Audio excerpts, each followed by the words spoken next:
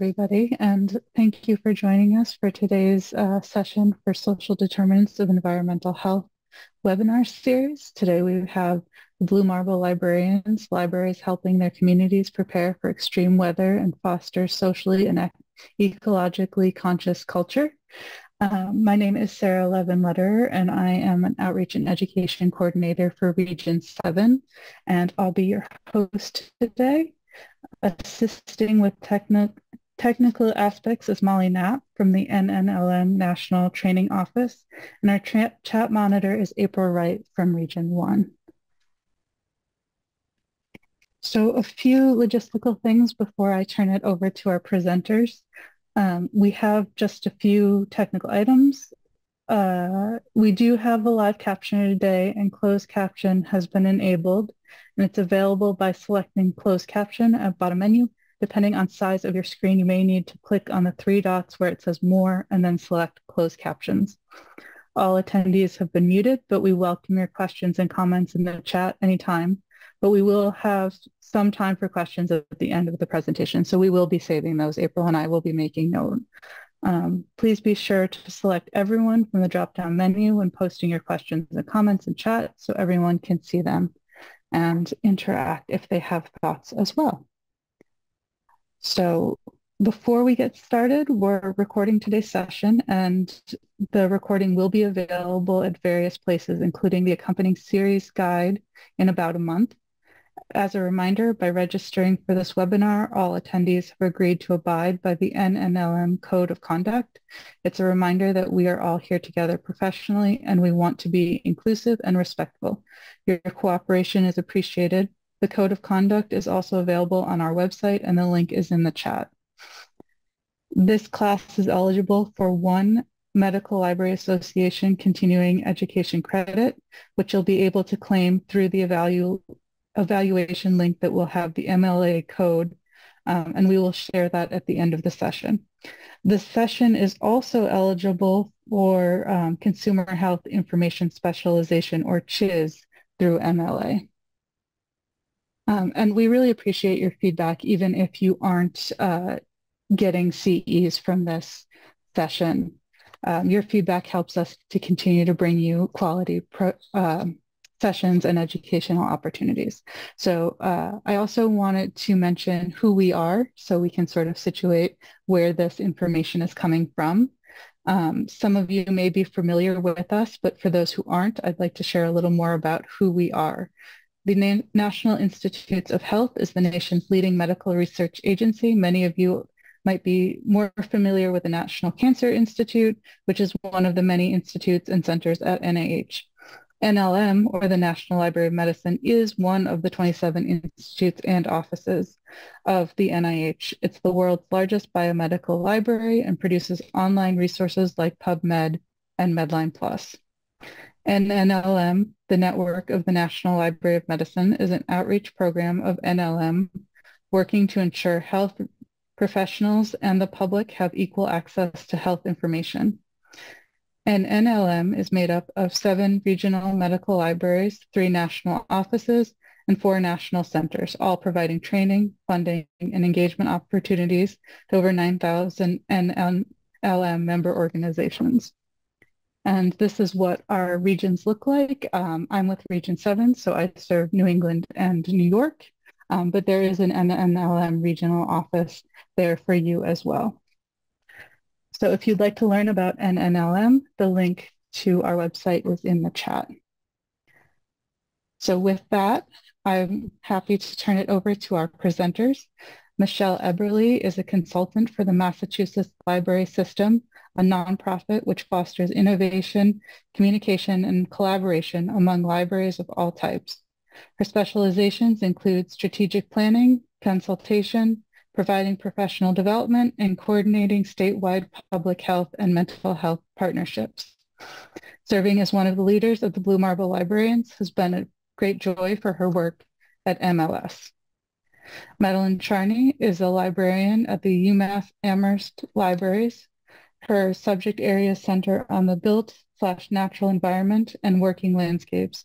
Her climate resilience activism includes learning and teaching practices to weave strong social fabric so we may face the challenges ahead with kindness and creativity.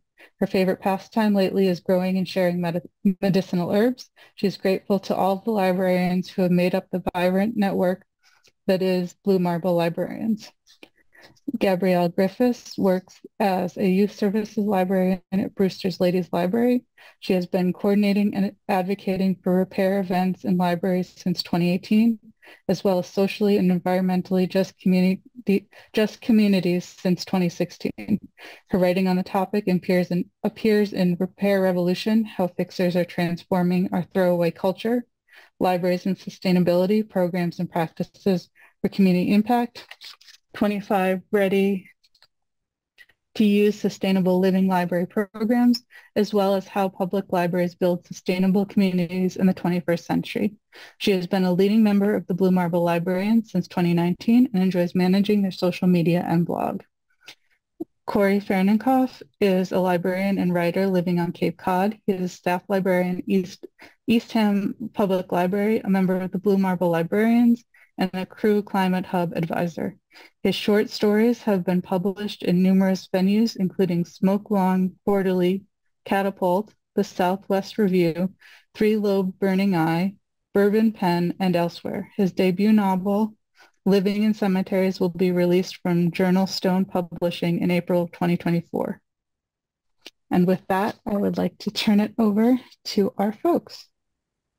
Wonderful. Thank you so much for the introductions, Sarah, and thanks to NNLM for hosting Blue Marble Librarians. Welcome, everybody. I'm going to just let you know how we got started. It was with an invitation. I had been doing some work around New England, helping librarians work with their communities to facilitate conversations about climate change.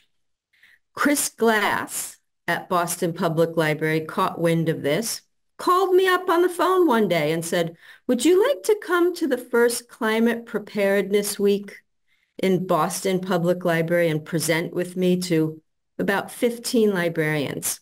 Sure, I said. And we gave a presentation, and the person in the room that was organizing with Crew, communities responding to extreme weather, you're going to hear about them more later from Michelle. He said, gee, librarians sure have it going on. We should do more stuff with you. And so Chris and I got in touch with Michelle. Now, Michelle, I had met you at in my travels around New England. I had done a workshop with you through MLS, and the three of us started putting our heads together. And I'll leave it at that. And we've already been introduced, and it's nice to see people putting who they are in the chat. So keep on doing that. And over to you, Michelle. Hi, everybody. Great to be here with you today. So I'd like to recognize Madeline Charney for her work through the years on climate preparedness, for generating this collaboration, and for serving as a leader and advisor for the Blue Marble Librarians. Madeline's an innovator and one of the first librarians who mobilized the library profession to get involved with sustainability. So with our Blue Marble Librarian collaboration, she coordinated a regenerative change training for us with Abra Drysdale, and she introduced us to Sociocracy, which is a shared leadership model for meetings. I can't say enough about Madeline, and Madeline is a leader with mindfulness for libraries. And today's webinar will wrap up with a mindfulness activity to nourish ourselves to do this important work. So I'd also like to recognize Sarah Levin-Letterer, Education and Outreach Coordinator for the NNLM Region 7, for her active participation with the Blue Marble Librarians. She has regularly attended our meetings and provided updates about NNLM grant opportunities, and so we greatly appreciate Sarah's participation. So through our partnership with Communities Responding to Extreme Weather, which Madeline shared is a nonprofit, that also their acronym is CREW. Massachusetts libraries have offered hundreds of libraries programs in the past 5 years. We've also promoted their Climate Resilience Hub program. And so stay tuned to hear more from Gabrielle Griffiths and Corey Fahrenkopf about the Climate Prep Week and Climate Resilience Hubs. So our collaboration has sparked other collaborations, including the Pioneer Valley Library Collaborative in Massachusetts around Climate Prep Week. So at the heart of the Blue Marble Librarians is the desire to be a change agent, an activist, and to prepare our communities for the extreme weather that we're experiencing. Our name is inspired by the Blue Marble image, which is the first image of Earth taken from the Apollo satellite, and it generated a great awe and reverence for the planet. And so our work really aims to generate this feeling of love and appreciation for our planet, to care for our environment, and to create a feeling of interconnectedness, to connect each other, to care for each other. So as a former NNLM coordinator, I'm very passionate about public health, and I view the provision of information and library services through the social determinants of health lens. I'm driven to be an activist to increase access to information and library services to help our communities thrive and support wellness. So collective care is more important now than ever as we emerge out of the pandemic and through climate chaos.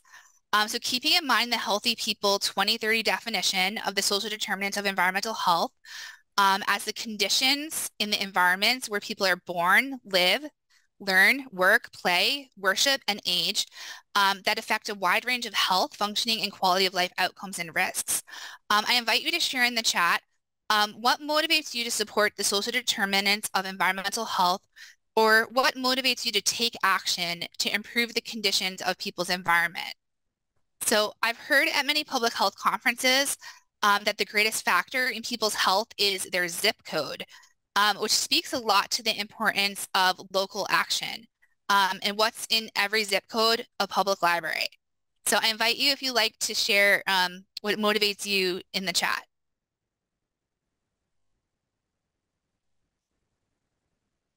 And so thank you for getting that going, Sandy. The Blue Marble Librarians, we have a new mission. We are evolving from focusing on Climate Prep Week to provide more support for Massachusetts libraries to connect with each other and to collaborate on climate change resilience and community building. So here's our new mission: a network of Massachusetts library workers committed to climate change resilience and community building. So our mission supports the social determinants of environmental health. The U.S. Climate Resilience Toolkit defines resilience as the capacity of a community, business, or natural environment to prevent, withstand, respond to, and recover from a disruption. So the Blue Marble Librarians are one of the earlier library climate change collaborations. Over 5 years ago, we started offering webinars on how to get involved with Climate Prep Week and Climate Resilience Hubs. And we hosted a Climate Resilience series for libraries, which is available to view as a showcase on the Massachusetts Library System Vimeo channel. And April shared the link in the chat for you. One of the highlights of my experience as a Blue Marble Librarian was hosting a Climate Prep Central event with David Pogue, highlighting his book, How to Prepare for Climate Change, A Guide to Surviving the Chaos. Pogue is a CBS Sunday Morning News correspondent and a prolific author, and he was super excited to work with us. We developed book discussions with him, which are available on our guide, and libraries across the Commonwealth hosted book discussions, and he attended several of these book discussions on Zoom at no cost to the libraries. And we had a very entertaining moment with him when he logged into a Zoom to plan the book discussions with us while riding a bike during a family vacation in Vermont. So it was wonderful. We've had some fun times together. And so we put together a guide. We developed a guide to promote Climate Prep Week. And the guide includes program ideas, how to get involved with Climate Prep Week, book lists for youth and adults, the Pogue book discussion materials, and a history of the Blue Marble Librarians, and more. So April shared the link in the chat for you. And a couple of years into our collaboration, we wanted to share more climate resilience success stories and decided to develop a blog. We have a Blue Marble Library blog, and on the guide, it's basically become the centerpiece of our guide. Gabrielle Griffiths is the lead on the blog. She recruits librarians to write posts, and Gabrielle has done an outstanding job and does this as volunteer work on her personal time. Gabrielle Griffiths and Corey Fahrenkopf are two of the most productive and consistently devoted contributors and leaders with the Blue Marble Librarians. They are two of the most kind, generous, and amazing librarians and leaders in sharing resources and best practices with climate preparedness and sustainability for libraries. So now I'm going to pass the mic over to Gabrielle, and she's going to fill you in on some more of our resources.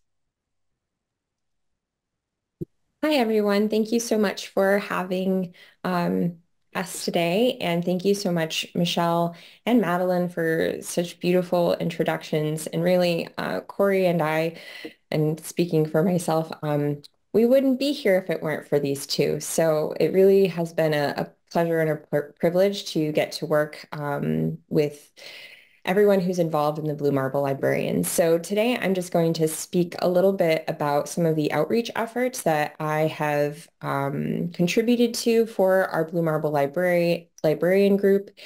And the screen that you see is for the YouTube channel, which just is highlighting some of the initiatives and the events that we've hosted, but is in no way comprehensive. And one of the things that I'm really thrilled to share is that one of the series that we did in 2020 was a series called The Economics of Sustainability, which was hosted by Northeastern economics professor Madhavi Venkatesan.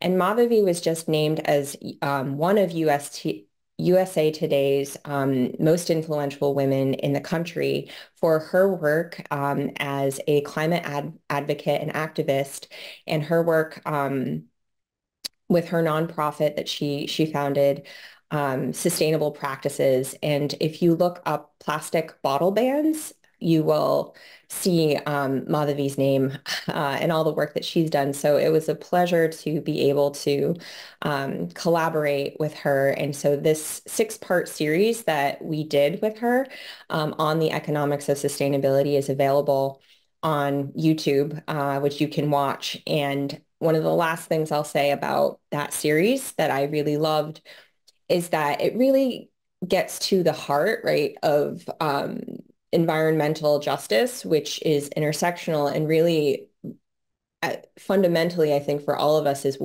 the question, which is what are our values, and really centering people and our environment and the work that we do. So certainly check out our YouTube channel and subscribe to it. And then in the next slide, you'll get to see just some examples of the social media outreach that I've had the privilege of getting to do over the past number of years. And the purpose of this social media is really just to highlight and showcase and inspire librarians to find ways to creatively advocate and implement climate-related programming, environmental-related programming, social justice-oriented programming.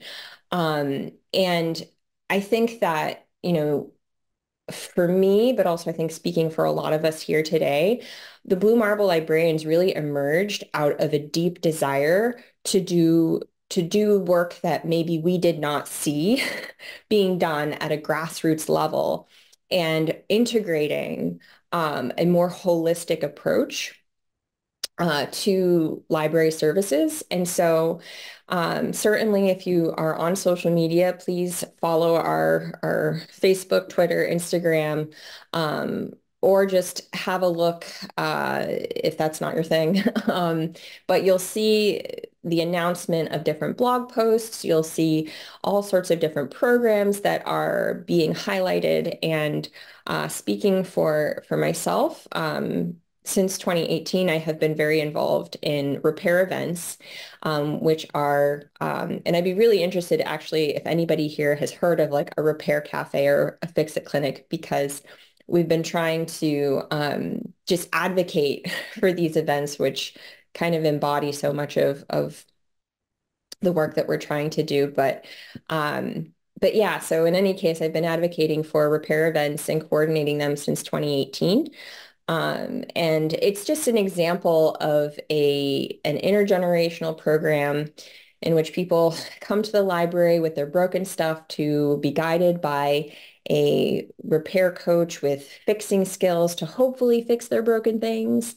And it really is sort of a multi-level approach to, all kinds of different um, social, environmental issues. So in any case, the social media exists to, as I said before, to just make people aware of programs that maybe they hadn't been thinking of, or to give them ideas, or, to encourage us to keep the conversation going. Because if we don't change the narrative and if we don't keep talking about social and environmental justice, it's so easy for us to fall back or to slip back into I hate to use the word like apathy or whatever, but it's there's a lot there's a lot of change that's needed. So in any case, that's just a little bit of the work that I have been um, responsible for, and it's been one of my greatest pleasures and privileges to just advocate for all of that work. So I'm going to give it back to Michelle, and you'll hear from me later. And Gabrielle has done a phenomenal job on the social media. So definitely follow us on Facebook, Twitter, and Instagram. So Blue Marble Librarians have been featured in the local news. And in Massachusetts, this has been very helpful for advocacy for public libraries. So I'm just going to highlight a couple of the stories. So Gabrielle Griffiths was featured on the Lower Cape News speaking about the Climate Resilience Hubs project. Laura Gardner, a school librarian at the Dartmouth Middle School, was featured on a Massachusetts School Library Association podcast. Clayton Cheever, director at the library in Norwood, was featured on a Boston Neighborhood Network News program. Rainey Cunningham, librarian at the Concord Free Public Library, who is joining the Blue Marble Librarians leadership team this spring, was featured in a video testimonial. And Corey Fahrenkopf was featured in the local news story about the Sturgis Library's rain garden. So we've got a lot of good local press for our group. And so where are we going next? Moving forward, rather than having a core group of Blue Marble librarians, our meetings will be announced on the Massachusetts Library System's Blue Marble listserv. And if you're a library worker interested in climate resilience and community building in Massachusetts, then you are a Blue Marble librarian, and we'd love to have you join us for our meetings. So, with extreme weather, with the weather we're experiencing, we need to envision a new future and look at new ways that we can sustain and heal the environment and ourselves, new ways to support each other. And the Blue Marble Librarians work and our mission supports this. So I'm going to pass the mic back to Gabrielle, and Gabrielle's going to cover a little bit more depth on Climate Prep Week. Yay, I'm back. So Climate Preparedness Week, as Madeline had mentioned early in the beginning, emerged as a partnership. I should say the library aspect this evolved as a partnership. So Communities Responding to Extreme Weather is a grassroots, Boston-based grassroots organization that's a part of the Better Future Project. And as Madeline had mentioned, Chris Glass was involved with this organization, and after reviewing Boston's Municipal Vulnerability Plan, recognized that the library had a greater role to play, and so that was when I think he reached out to Madeline and Michelle. And so I got involved in Climate Preparedness Week because of these wonderful folks, and was invited to a focus group, to a working meeting in 2019 in Worcester at, I believe it was the UMass Medical Campus. And that was the origin of when we were working on essentially getting libraries to host Climate Preparedness Week programs. So if we go to the next slide, it will give you a little bit of a better picture of what that actually looks like. So Climate Preparedness Week takes place each September, usually between September 24th and the 30th. And it is a week of service and action that is dedicated to organizations hosting programs to better prepare their communities for extreme weather events. So these types of events take many forms, and it's not just libraries actually that can host Climate Prep Week programs, but this partnership emerged because libraries, especially in Massachusetts, are incredibly well connected, and the Madeline and Michelle and Chris saw that there was a great opportunity to reach out to libraries and the role that they could play. So basically, the first year in 2019, there was a lot of sort of emails that went out and informational sessions that were coordinated and organized. And I myself was responsible for my library network system, which is Cape Cod. So the CLAMS library system here, which is about 38 libraries. And so really trying to get libraries to sign up to host Climate Prep Week programs throughout that week, and really to take on, not just isolating these events necessarily to 1 week, but throughout the year. So if we go to, well, actually, I just want to speak to this slide. So what you're seeing here on the screen is one is a map of all of the libraries that either partnered or hosted a Climate Preparedness Week program. I believe the first year was over 119 libraries. And the other image that you're looking at is just a curated books that I had put together for libraries to either curate for their library or to share. So now we can go to the next slide. So examples of Climate Preparedness Week programs. Here are just some sort of climate related programs. They're not necessarily directly focused on extreme weather preparedness. So we've got obviously the Fix It Clinics, a gardening workshop, and a boomerang bags, which is a sewing group, which is sewing upcycled bags out of post-consumer fabrics as an alternative to plastic, single-use plastic bags. We go to the next slide. I think, yeah. So this is a really great example of one of the Climate Prep Week initiatives that was done at the Concord Free Public Library by one of our members, Rainey Cunningham, who is just a really amazing member, which is the Climate Ribbon Project event, and some of the initiatives that they did during Climate Prep Week. And these events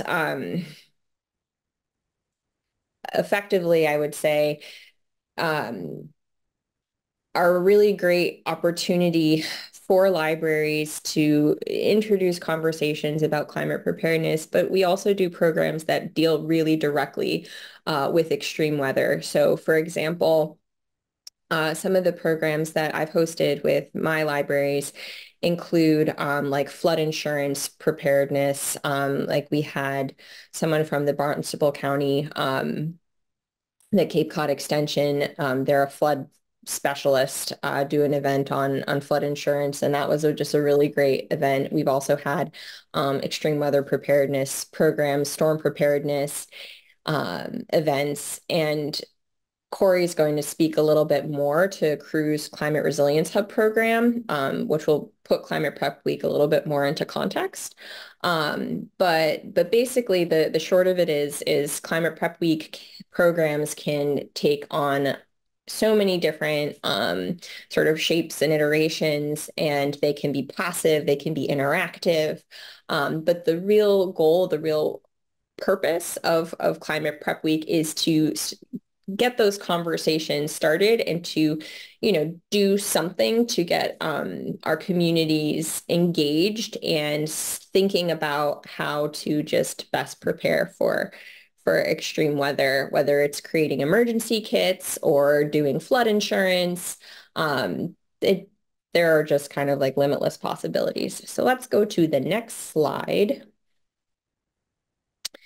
And I think, I don't know if Michelle, you wanted to speak to this slide or if I should. I think I might just pass it back to you. Oh, sure. So we did cover a lot of this on the slide already, but we'd love to have you follow us on social media. So we'll put a link in the chat where you can find all the links to our social media on Instagram, Facebook, Twitter, and YouTube. Oh, sorry for my video on. And so also, if you're interested to get involved with Climate Prep Week, it is in September 24th to 30th. And you can host a program for Climate Prep Week and be featured on the Communities Responding to Extreme Weather map. And we also just encourage you to check out our blog for ideas for Climate Prep Week, for ideas for sustainability, for just anything climate related.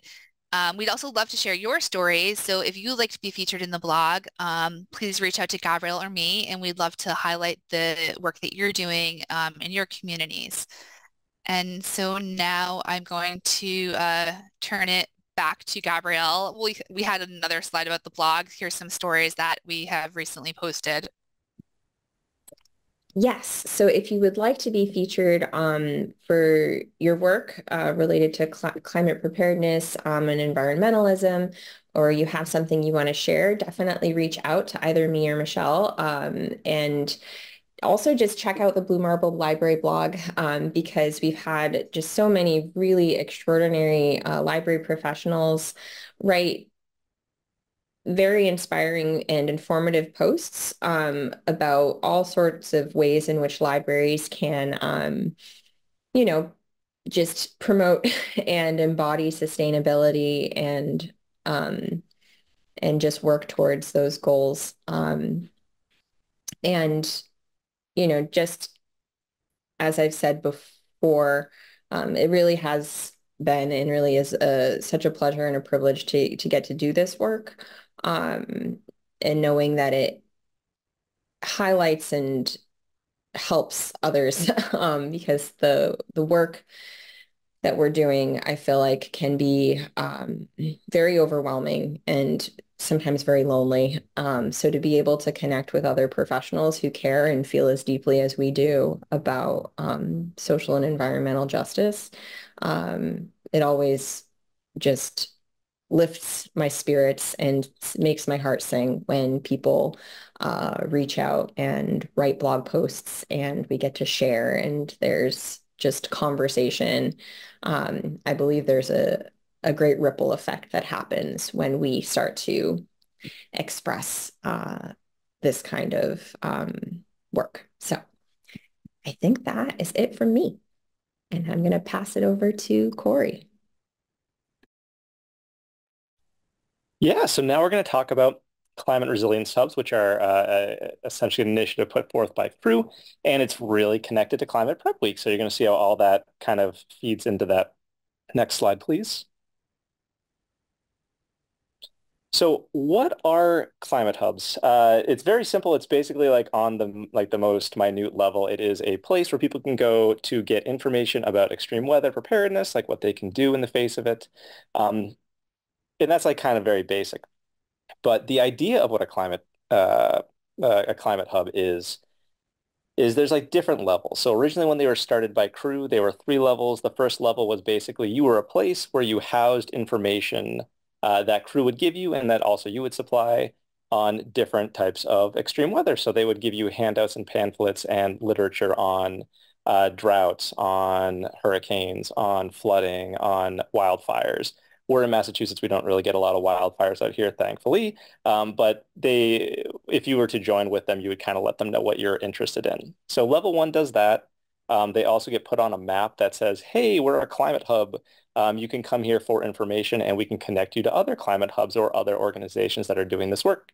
So you would do that and do that. And then level 2 is where it gets a little more complicated. So level 2 of a climate hub is a place that has the ability to kind of do like partial shelter help essentially in extreme weather crises.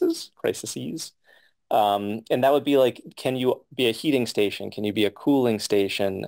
Are you a charging station? Do you have like resources? So if like your town is out of power, like do you have a generator to your space and can people come stay there for a little while? So that was level 2. And then level 3 is like full shelter, which is very difficult to do as like a retrofitted sort of thing. And a lot of libraries would have issues like getting that to work. But that was the original idea of what a crew hub was going to be. But recently they've been switching away from that because level 3 is almost like impossible to do unless you were like planning that ahead of time. So right now what crew like is doing for climate hubs is it's instead of there being tiers, you're just a climate hub and you can do any level of what you're doing or have the ability to do, and that's great. But right now their requirements are you display a decal from them, which it's just a cool little, you'll see in the next slide actually. It's a cool little decal you put on a window. You have to do one program for Climate Prep Week. It's actually like in a farther slide. You can just go back. You have to do one program for Climate Prep Week, and you have to have local EMS resources. So basically, if you want to be a climate hub, you would either you yourself would go out and gather like your local fire and police and extreme weather preparedness groups and like who would you contact in certain instances and have that readily available for your patrons. But if you don't have the ability to do that, crew will work with you in order to gather that information. So they will help you put together your list, which is great. And so the program for Climate Prep Week, that is the other requirement to be a hub. And as Gabrielle was saying, it's that week-long celebration or educational spree of sorts where people get to learn about like environmental programming and extreme weather preparedness. So basically you have to do one program during that time. You as a library on your own can do that program, but you can also sign on for central events that that either crew puts on or Blue Marble Librarians put on. And as long as you advertise that event and like get that out to your patrons and community, like it counts towards your event and it kind of fulfills that. And it's great. So there's been lots of cool central events back in the day. Climate hubs are not always libraries, you know, like libraries are a lot of them, but also churches do it, nonprofits do it, some local businesses do it. Oh, and also some colleges have signed on for it, which is really cool. So you have those different things going on. Let's go to the next slide, please. So as I was saying, when you become a climate hub, you get access to a bunch of literature that's been vetted and put together by crew. They'll either send it to you, they'll print a bunch of it out and send it to you, or they'll just send you the files and you can print it out yourself if you need to fill in. And that's pretty great. And when you're a climate hub, you basically want to have like a display space for this stuff. So in our like entranceway, like the vestibule to get into the Eastham Library, we have all of our stuff set up on a little table. It's all clearly labeled. It's all just like take what you need. And as things get low, I like go and refill them. So it's like pretty, once you get it established, it's like not too much to think about for the most part. So you get the literature, which is great, but it also gives you like a sense of community and community within like your local area and then community nationally. So because here at Eastham Library, we're a climate hub, we are in communication with the other libraries on Cape Cod about different environmental programs, sustainability programming, extreme weather programming, and we kind of bounce ideas off each other. And because one library knows that another library is part of this initiative, like they're more likely to reach out to them for like help and to like share ideas and to bounce ideas around. But being a climate hub, it also gives you access to the crew monthly and bi-monthly meetings. Right now, crew's going through a little bit of a change, so they're redoing like their methods and time frame for stuff. So it might be bi-monthly meetings moving forward. But what it is if you're a climate hub, there is monthly meetings where you can show up and ask questions about what people are doing, do idea shares. If you're having issues trying to figure out what to do for Climate Prep Week, they'll help you out with that, which is great. And it's just like a group of people who really care about this stuff. So it's really nice to just like be in conversation with other people who are doing the work. So there's that. What else do we got that's important? So in the past, crew for Climate Prep Week and before that has also like sent out speakers to do different things. So I would say this was like pre-shutdown or pre-lockdown. They sent out one of their they have they have, what are they called? Like yearly fellowship people who come and work for them. And they sent someone out to do a program at my old library, Sturgis Library, on sea level rise. And that was great. Like they had a person who just like came out and did it, and that worked. I don't know if they're doing it now. I think they probably want to get back to that eventually, but again, they're going through kind of like a restructuring phase. Yeah, so next slide, please. So as I was saying, the decal, you'll see the decal over there that is on the front window of Eastham Library. You just have to put it somewhere visible. It can be on an outward-facing window, it can be on your door, and they come in different sizes, so they like help you out with that. If you have like a tiny little space, they'll manage it. And then the other image is from Brewster Ladies Library where Gabrielle works, and that is her display of all of like the crew literature, but also other literature that she's gathered from local nonprofits, from the town, from other organizations involved in extreme weather preparedness and like sustainability stuff. So that's pretty great. And again, it's like every library is going to have different resources they need. So when you have a space like this, you can also fill it with stuff from other organizations that you think your patrons need. And it can also be like mental health resources. I meant to say that earlier. Crew also offers information about how climate change and how extreme weather affect mental health. So they have good resources on that as well. Next slide, please. So community partners. So through being a crew hub, it kind of also opens up like a dialogue with people in your community about what your library is doing for environmental programming, for sustainability programming, extreme weather programming.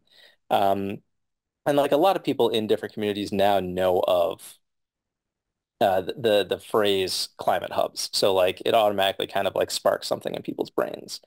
Uh, so I would say, how do I want to phrase this? A lot of people have reached out to me about different involvement with this sort of thing. And I've been able to put them in contact with local nonprofits that have been able to like provide programming for their either climate prep week stuff or non-climate prep week stuff. So that's like another big part of being a climate hub is just like the connection and the kind of like, I don't like web of influence almost where you can basically like help people navigate to other resources that'll like really help them out. And another thing to think about when you're looking at this is, so here in Eastham, we have a climate action committee, we have a recycling committee, we have a few other committees that are involved in like offshoots of that. There's like a solar planning thing going on. We have like a composting committee. And because we're a climate hub, they know that we're involved in that. So we oftentimes do like partnerships with them on programming. And we're both working towards the same goal, which is really great. So like you don't have to reinvent the wheel again and again and again. You can rely on people who have been doing these kind of programs for a while, which is really great and convenient. And again, very helpful for Climate Prep Week. If you're like, I need a program, these people have a program they can give, and they already want to do that kind of stuff anyway. So next slide, please.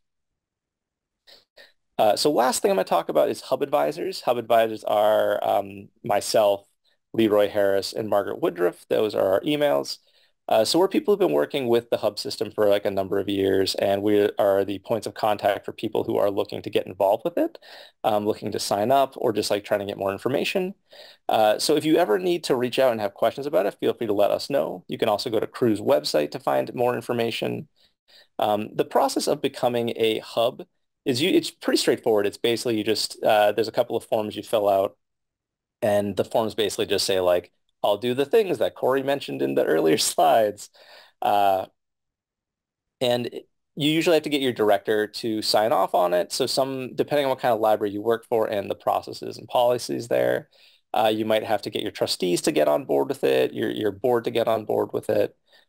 Sometimes it's just your director. There's all sorts of different things that go into that. And oftentimes when either trustees have questions or directors of libraries have questions, they will reach out to one of the three of us to talk about it.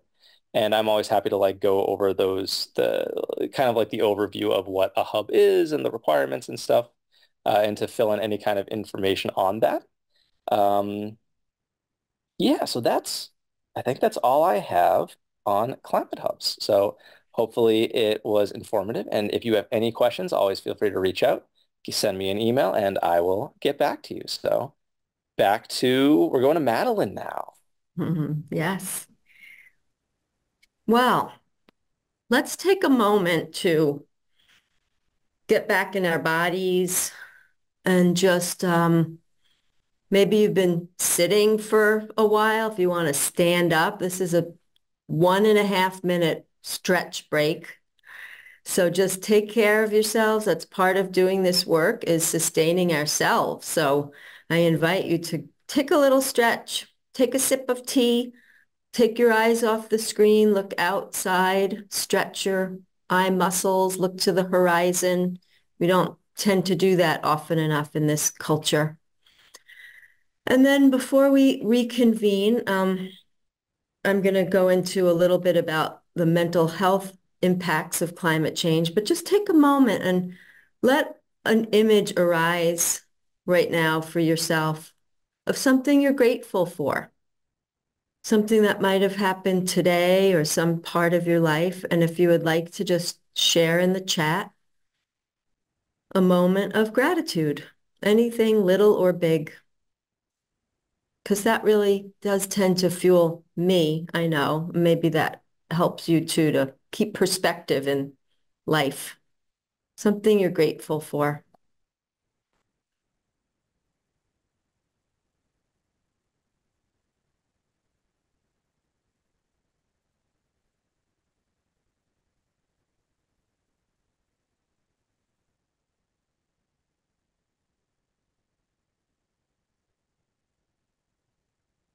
And take a minute and we can appreciate each other's lives and moments, big and small. And I'm really grateful for people showing up these days so engaged already. When these workshops used to happen even a few years ago, people were paralyzed. They were just like, I don't know what to do about this stuff. You all are starting to do it already or have been doing it a long time. So hats off to you, to all of us. And thank you for sharing your moment of gratitude. You can keep them going. We're going to get back to our last couple of slides before we do Q&A. So, okay, bringing us to more of a sober place. You don't have to do more than read the papers these days to see the impact of climate change on our society, where we live right now and all around the world. People are losing jobs, property, sickness, being forced to leave their homes, their countries. Emotions like fear, anger, very intense times that aren't looking like they're going to let up anytime soon. And this loss of social connection. And for those of us that are activists, there's a real high rate of burnout. How do we keep ourselves feeling connected and strong and pacing ourselves? And I do believe that mindfulness practices can help with that. And in the links that you'll get after today, this is a whole other movement in librarianship, is mindfulness. For instance, a Facebook group called Mindfulness for Librarians. Some of you are probably on it. I think that it has over 3,500 members on the Facebook group. So let's just keep, ourselves grounded so we can be available to ourselves, our families, friends, our communities that we serve. Next slide. So I picked out a handful of books. There are so many. If you go to like Goodreads and put in climate change and mental health, you get like 60 books. But I know these 6. So I just wanted as examples to show that these are authors also doing things. So any of these you were to pursue, there's things like the one on the far upper right. So How to Live in a Chaotic Climate. That's Laura Schmidt, who started Good Grief Network. You can take courses with her and her colleagues to learn how to manage in a 10-step program. The one in the middle, Transformational Resilience, Bob Doppold, is moving mountains in the Pacific Northwest and bringing the climate mental health challenge to legislators and offering all kinds of programming that you can learn about. The one in the middle, All We Can Save, they have a whole writing, like book club program Joanna Macy and Chris Johnstone on the far left. That book, Act of Hope, is filled with ideas for programming. And I could go on, but all of these are authors doing things that you can learn from and adapt and use in your own communities. And I'm going to be really brief here because we want to also take some questions. So next slide. When you do some programming, if you're working with people that have been exposed to extreme weather, you'll want to take a trauma-informed approach to your programming. And there is a lot of library and other literature on this so that people coming into the spaces feel safe, like they have choices, that there's room for their voice, and that they feel that you're a trustworthy entity, and that there's something also that they can do and ways to take care of themselves inside of the library space. So I just want to offer that lens. And then the last slide I have is very wordy. I want you to at least be familiar with this man, Bayo Akomolafe. He is a Nigerian philosopher. Don't worry about all these words. It's quite maybe a different way of looking at the world, but it really is a loosening and a kind of facing our shadows as part of this, that, you know, we can't just put a smile on it. We have to also realize like there is grief involved with this work and that there's a lot that we don't know, and to learn how to lean into uncertainty. And I do believe we get stronger that way. So I'm going to end there, and those slides will be available to you. Check out his stuff on YouTube. He's very challenging, I think, and very eye-opening perspective on the way the world is changing. And is there one more slide? Oh yeah, we're going to all go around and say what energizes us. I will begin. I'm on the bottom. I love walking labyrinths. If you go onto the web and look for the Worldwide Labyrinth Locator, there are hundreds, thousands of labyrinths all around the world. And you can find them in your own neighborhood. And walking a labyrinth is very calming and opens you up to possibilities. Who wants to go next? I can go if you want because I'm upper left corner. So that is a snowy owl that was at West Dennis Beach. Gabrielle and I live on Cape Cod, and every year the snowy owls show up at West Dennis Beach, and you're always like, oh, is it going to be hard to find the snowy owls? And the answer is no. You show up and see where all the birders with their like bajillion-dollar, like huge binoculars are staring at the bird. So what keeps me going is like being out in nature, going birding, seeing the animals and the plants that I love, and thinking about like, hey, the stuff that I've been working on, like ideally will make it easier for this owl to not have a horrible go for the rest of its life. Yeah, and that shot was taken through. If you hold your binoculars just right and put your iPhone up against the eyepiece, you can get shots like that. Like we were probably like 100 to 150 feet away from it. So kind of cool. And that's my part of this. Michelle, can you go next? Or Sure. So my picture is the ocean there, and also in Dennis, where my family home is. My parents live down there, and I just love being in the water. I swim in the winter in a pool, and I love swimming in ponds in the ocean, and just the beach is my relaxing place, my happy place. So anytime I can get in the water, enjoy the sand and the sun, that's where I really feel nourished. I'm gonna pass over to Gabrielle.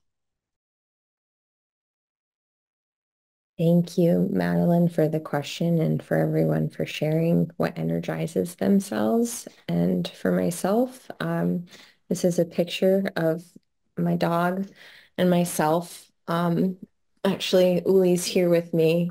He's a Pomeranian, but we go for bike rides, and same as everyone else. And I would also just add to that. Knowing that we can slow down, and that we can return to stillness, and that the stillness is always there for us, and that I feel like it also loves us. So those are things that bring me energy and keep me going. Thank you, everybody.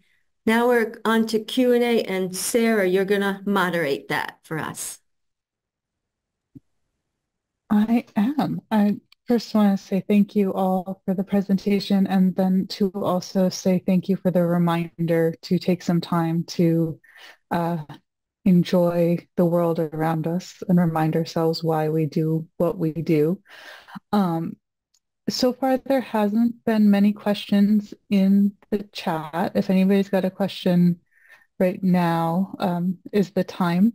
I do have one question from me while we wait to see if anybody has questions in the chat. And it's, you talked a lot about specific programming, things that libraries have done, things that the network has done, but at, the Blue Marble Librarians network has done and fostered. But if people are sort of thinking about the model that the Blue Marble Librarians present or work on, is there one word that you would want people to take with them to think about starting something similar?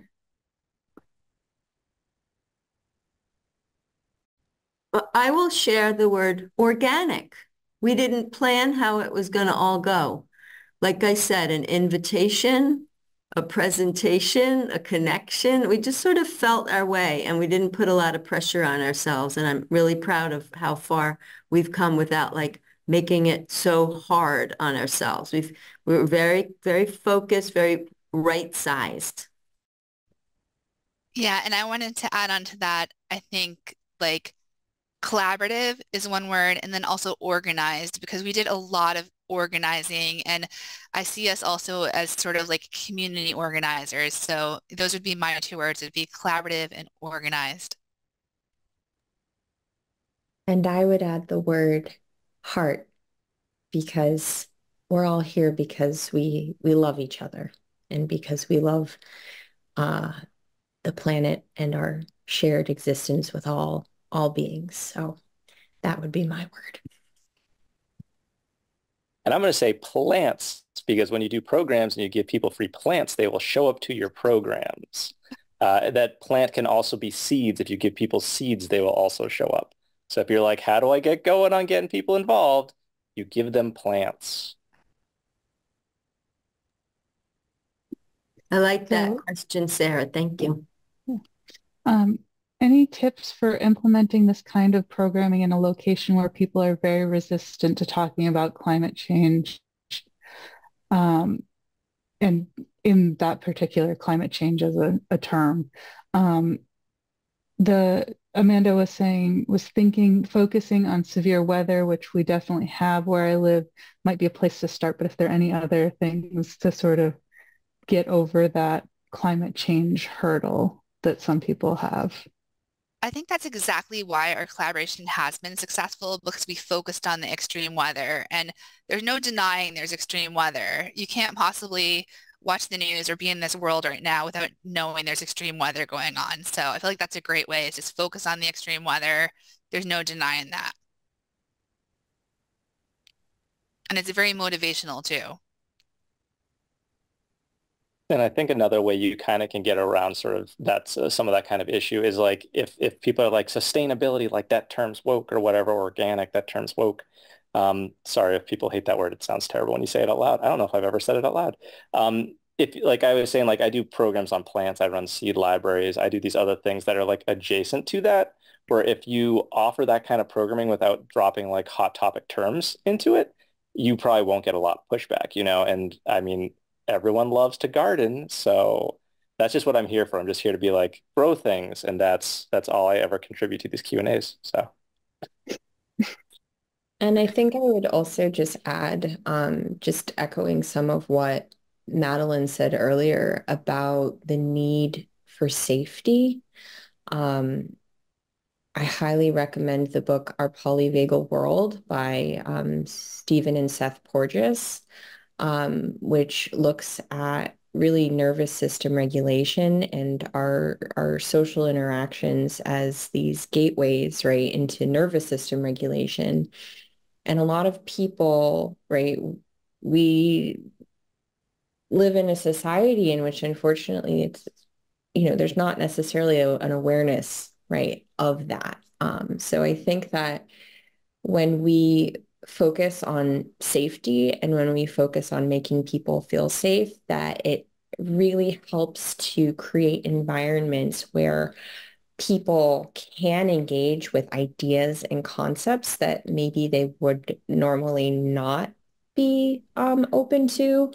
But also remembering that there are always going to be detractors and people that you really just can't talk to because they're maybe just not in a place where they can be receptive.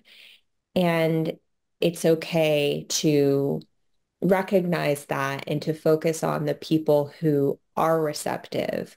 Because I think our energy and our efforts are really best spent when we can identify that, but also that for people who are resistant, that so often that resistance comes from, you know, fear and hurt and a whole sort of also just complex of really systemic, and it's not all ignorance. It's for anybody who follows Ibram X. Kendi's work, like stamped from the beginning, it's a justification for deeply entrenched racist policies that racism comes out of. And to me, climate change, racial justice, social justice, it's the same. It's one and the same stuff. So a couple people are chiming in saying, they have either some of the things that you were mentioning, the programming that doesn't necessarily say climate change, but is working toward some of those things. So I also wanted to put out that Roz included another idea for addressing climate/environmental causes is hosting a rotating or permanent swap program. For example, their library offers a permanent puzzle swap and craft supply swap. People might not like talking about consumerism and climate, but who doesn't love a puzzle and a craft? So that, reduced reuse part of the thing. And then there was a follow-up question. Do you have any resources with suggested phrasing or ways to talk to others who don't necessarily believe in climate change? So, there's a little bit of what Gabrielle was saying, meeting people where they're at, things like that. But if there are any resources that you have that you'd like to share about that.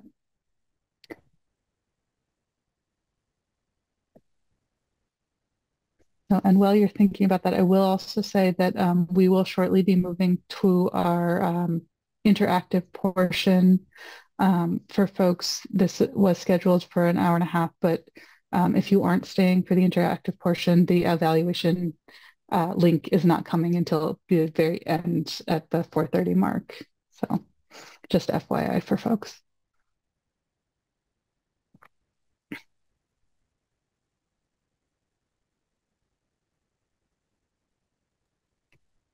So I, off the top of my head, can't think of any list that exists. I feel like half the time when I get put with these questions, when someone comes to me with like programming ideas or someone comes to me with like a problem about it, I just kind of wing it, and that's horrendous advice to give. That's how I do it.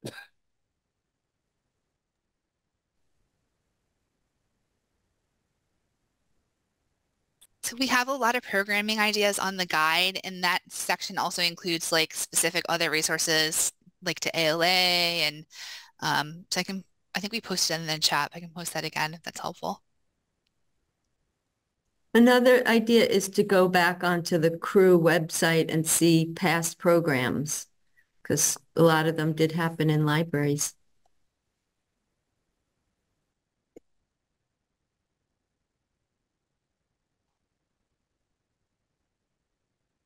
So Michelle, if I can get you to stop sharing, and we will switch back.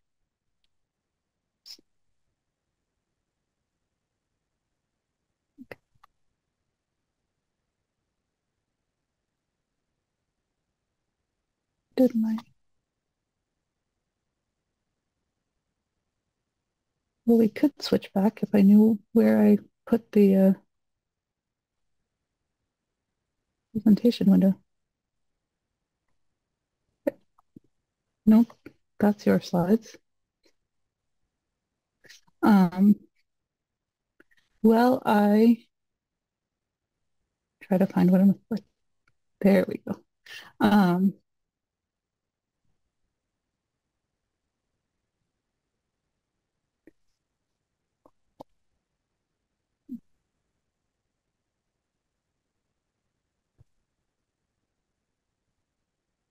Okay, after all of that, so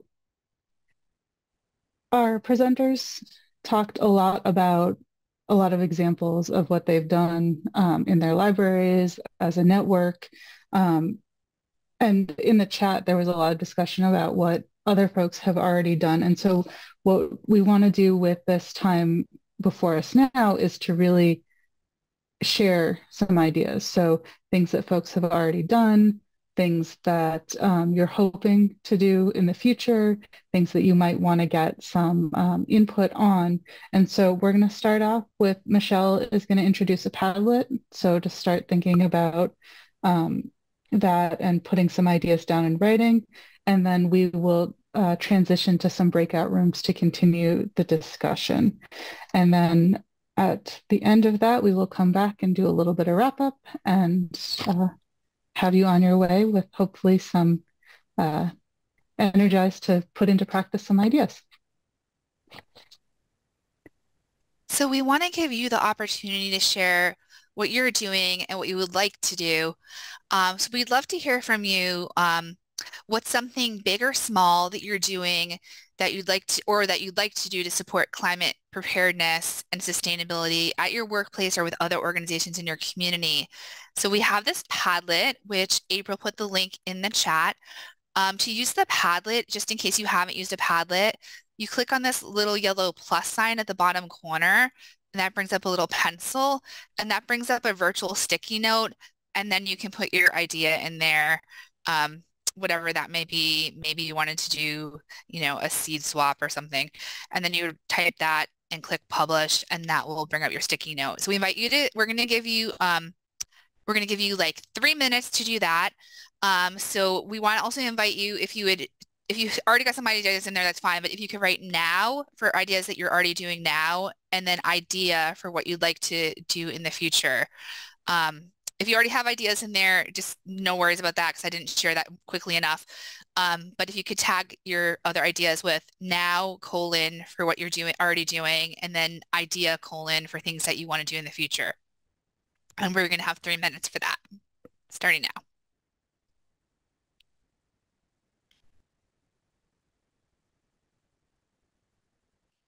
And the link to participate in that activity is in the chat.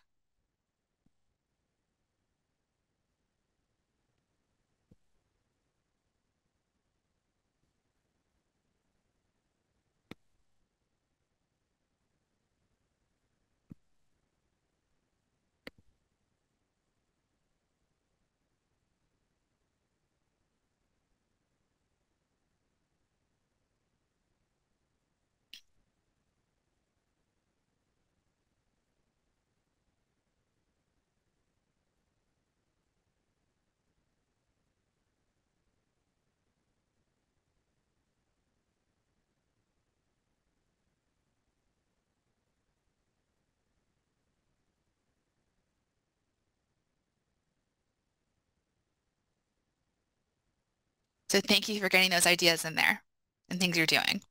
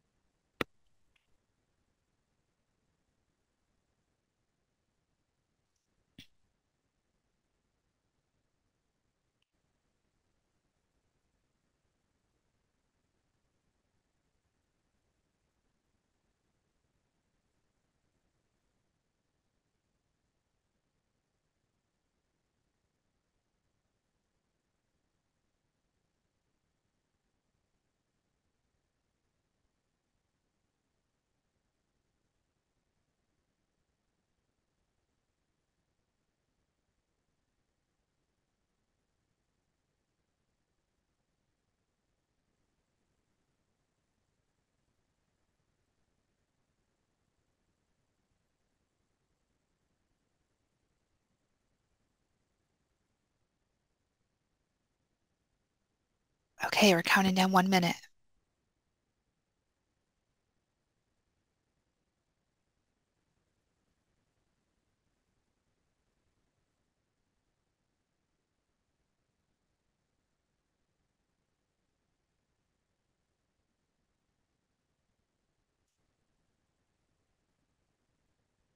Counting down 30 seconds.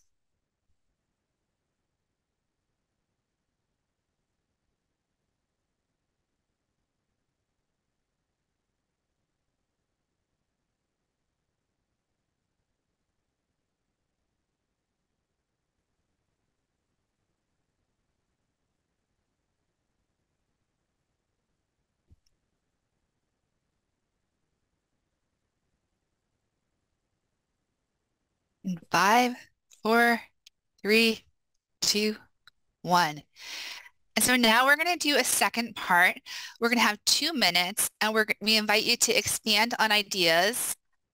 You can put any further thoughts you have, comment on other people's ideas. You can comment on what's worked well, and any resources that you may have found helpful. So I'm going to start the timer for 2 minutes, and that's just expanding on the ideas shared. To do that, you just click on the comment section under each little virtual sticky note. And that's where you see that little blue logo. So I'll start the timer and we'll have 2 minutes to expand on the ideas.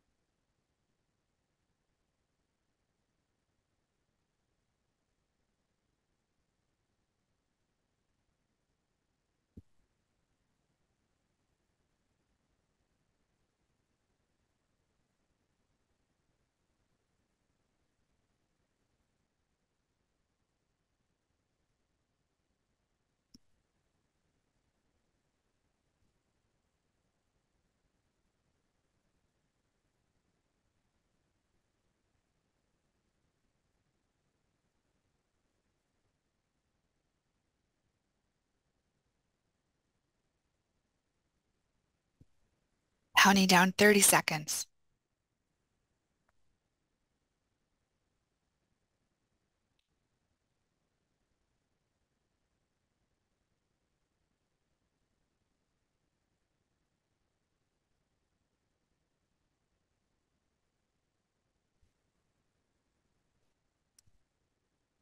In 10, 9, 8, 7, 6, 5, 4, 3, 2, 1.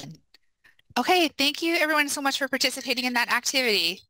Lots of great ideas on there, lots of great things you're already doing. So we are now going to go into breakout sessions, and we have a Google Doc that April just put in the chat. And you can still also refer to this Padlet in your sessions if you find it helpful. And so for our discussion, we are going to talk about what has your organization done to support climate preparedness, environmentalism, and sustainability, any programs, services, resources, and partnerships? What climate preparedness and sustainability activities would you like to do in the future? And what kind of support could you use from your organization, from coworkers, from professional networks to do this work? So if you want to just click on that link to make sure you have access to that. I saw someone doesn't have access to that, so I'm going to just copy and paste the questions to put in the chat for you. And we're just going to expand on this conversation that we're already having. So Sarah's going to pop us into breakout sessions, and the leadership team will be divided up as facilitators for rooms.